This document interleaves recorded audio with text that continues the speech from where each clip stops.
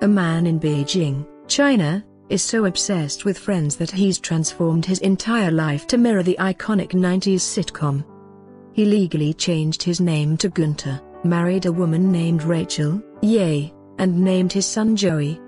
His apartment is decorated just like Joey and Chandler's. He owns a real-life Central Perk cafe and even has a pet named Smelly Cat. Beijing-based Gunther said that he first discovered Friends while going through a rough breakup.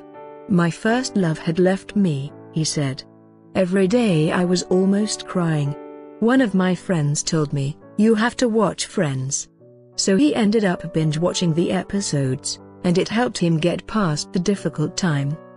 Gunther now uses the American sitcom as a guide for almost every aspect of his life.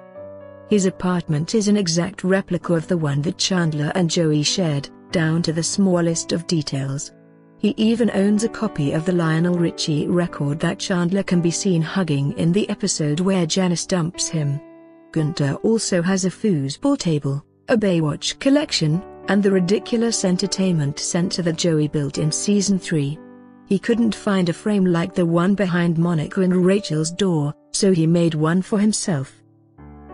Of all the lovable characters in Friends, Gunther seems most influenced by Chandler. He says that his marital relationship is a lot like Chandler and Monica's. "I try to treat my wife like Chandler treats Monica," he said. "I learn a lot from Chandler.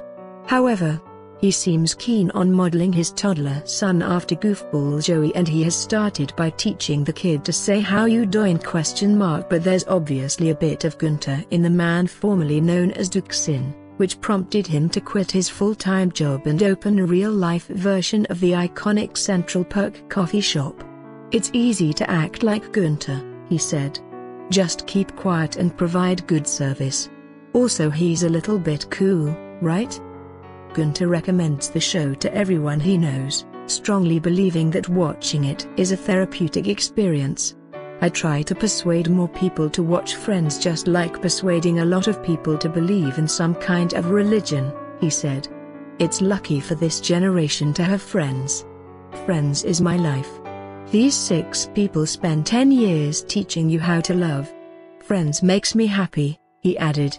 "For me, I'm living in Friends. Of course, I'm happy every day. We all want to live in this dream and never wake up."